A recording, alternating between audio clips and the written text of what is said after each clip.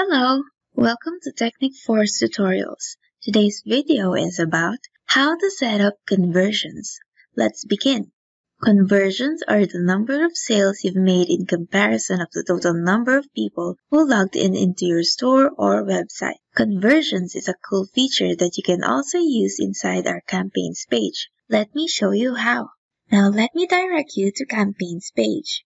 So let's select a campaign to show you how to set up your conversions.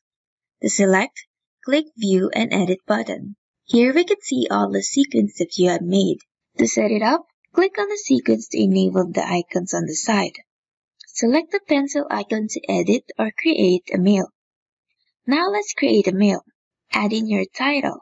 What's great about Pursueapp is that it helps you create a mail uniquely written for each and every one of your subscribers. And here let's type in, "Here's an exciting offer waiting for you." And down here is where you put the content of your mail. Let's for example say, click the link below to grab it. And you can put here the link to your website, store, or any URL that you want. To put the link, just copy the URL that you have chosen and paste it on the body. At first, the link is not clickable, and it doesn't have the blue underline yet, because you need to activate the link tab for it to recognize. Select your link and activate the link tab. And here, you can modify it. Just paste in the URL and click Save. It will now then show here. Even if you edit the text, it will still direct them to the URL that you have provided. The link that you have provided is what we call landing page. Now, in order for conversion feature to work, you need to set up your conversion tracking code.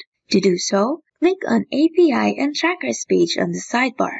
On top is Get Conversion Tracking Code. There are two codes here, one for your landing page and other for your confirmation page. Copy this code for the landing page and paste it on the body of your website content. So now if you're using WordPress, ClickFunnels, CloudFunnels, Facebook Pixel, Google Analytics, or any similar kind of apps, they already have the tools to put in your code into the body. And these are just similar codes. So to show you where I have put in the code, let's view the source code. And here is where I have pasted it before the closing body tag.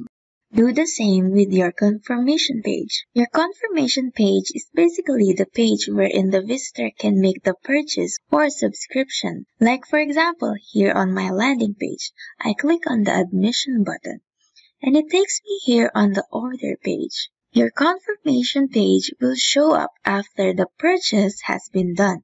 Like this. It says, "Thank you," meaning the order has been placed. That link is your confirmation page. Now copy the code for it, like what you did on the landing page, and paste it on the website content before the closing body tag. Now even if your visitor do whatever they want on the landing page, as long as they have reached the confirmation page wherein you have put in the code, it will trigger the conversion feature. You can even set up a sequence when they have been converted. You can automatically send in a thank you mail. To do so, just create a sequence by clicking the plus sign. Let's name it Thank You Sequence.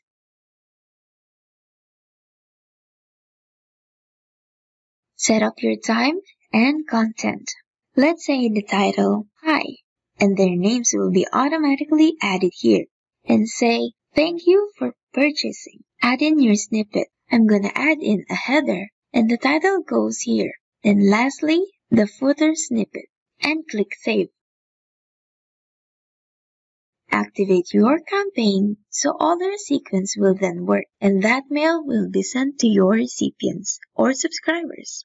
To see, click on Mail Sending Report, and you can see here all the addresses that have been sent to mail, and your recipient will receive a mail like so. The link that we have sent, when they opened and purchased, and done. The conversion sequence will be triggered. Now here is the thank you for purchasing email we have made. And that is it for today's video on how to set up your conversions on Pursueapp. I hope you find this video helpful. As always, thanks for watching and see you on the next one.